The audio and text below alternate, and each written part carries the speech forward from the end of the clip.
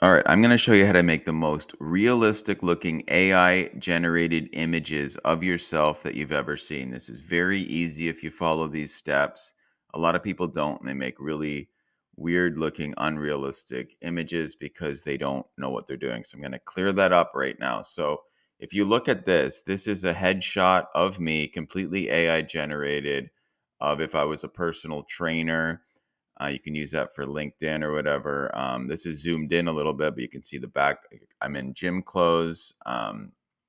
There's like a gym in the background, but this is so realistic looking of me that, like, honestly, even my mom wouldn't know that is not a photo of me because I asked her and she thought that it was taken in the summer. So I'm going to show you how to make this type of thing with a lot of variety as well.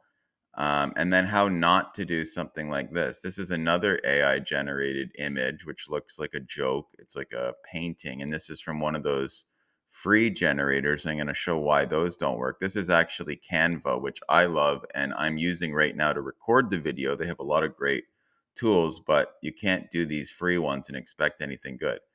Now, I did use another free tool and it got better. I mean, it still puts this like watermark in the background, but I think you can get rid of that. But the hair's wrong. Like I look kind of chubby and wider, and this does not look like me. It's much better than this one, but it's nowhere near as good as this. So the free ones just aren't going to cut it because the models to create these, it's just way too expensive to offer. It costs the company producing these several dollars just to make a model of yourself that it can then generate images. But then once you have that model, then you can create a bunch and it's not that much extra. So this is really cool. So you're never going to get it in the free ones. So anyway, I'm going to show you how to do it the best. But even if you're paying, it's still, a lot of them aren't very good. So here's another one. This is me, still realistic. It's very different than this in a certain sense, but you can clearly tell it's the same person. And this is another photo, like in certain lighting and clothes. This looks like me. This is if I was a Silicon Valley investor type of person, angel investor, VC guy. This is what I made there. And I love this. I would use this in a heartbeat on a LinkedIn profile or something like that if I need this type of headshot. So I'm going to show you how to do this. Another one, me is it like in a suit. These are all realistic. Like my wife, my mom, they would not know that it's not me. Okay. So the first step you need to do is train a custom model. Now, if you ever see these free ones like Canva that are advertised, because people are searching that, it'll say, upload one photo, take 3 minutes, and I'll give you this. It's never going to work. So you need 8 to 12 photos of yourself. These don't have to be amazing photos. They can be selfies. You can use your camera, get just somebody to take a few photos in the living room, but you want different poses, different angles, preferably different lighting, so that the model has something to learn from. Like I wouldn't wear my hat in any of the photos, no sunglasses, no beard or something like that unless you want a beard. So you want to look the same how you want to look, but you want it from different angles and different lightings. Don't confuse the model, but you want to give it enough images to train on. So these are 6 of the images, and this is not a perfect range. I did this quickly, but I still got the good results. Um, so these are just actual photos of me. These are just a bunch of me in different poses in the living room. I should have worn different clothes and varied these ones up more, but I was just doing it quickly. But if you do 8 to 12 with at least this variety, maybe a little more variety, you'll get even better results. Okay, but they don't have to be amazing. Like this whole photo shoot, in the living room took like 2 minutes. All right, now this is another huge key. You need a good underlying model. So we use Flux 1.1 high resolution.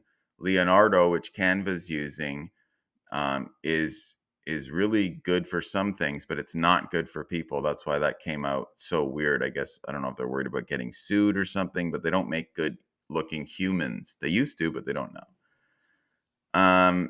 And there's a whole bunch of models in the background that you can use, but like none of them are anywhere near as good for people as Flux 1.1. And also the model parameters, you don't have to worry about this, but you have to make sure you're using a tool that does this well. They need to be tweaked and adjusted to be not too creative and not too rigid. So if it's too creative, then you get most of the photos don't look like you. They just look like other people. But if it's too rigid, then every single photo will look exactly the same, like you cut it out and changed the background. So you want to have it look like you in different situations. So there's a certain bunch of parameters that need to be tweaked, and that's why some of these AI generators are better than others. Another tip, okay, when you're prompting,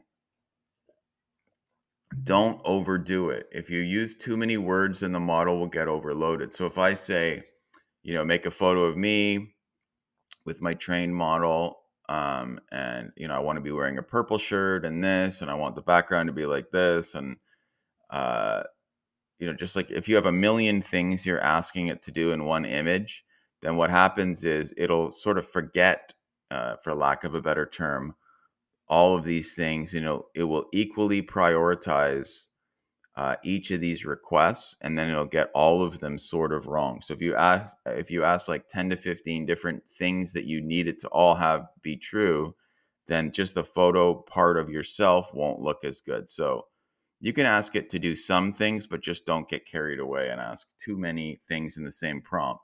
And I'm going to put a link because in the video description here, but about how to prompt, which is pretty easy. You got to use your trigger words and certain things, but it's just a little bit too long for this video. But don't overdo it. Basically, that's the tip here.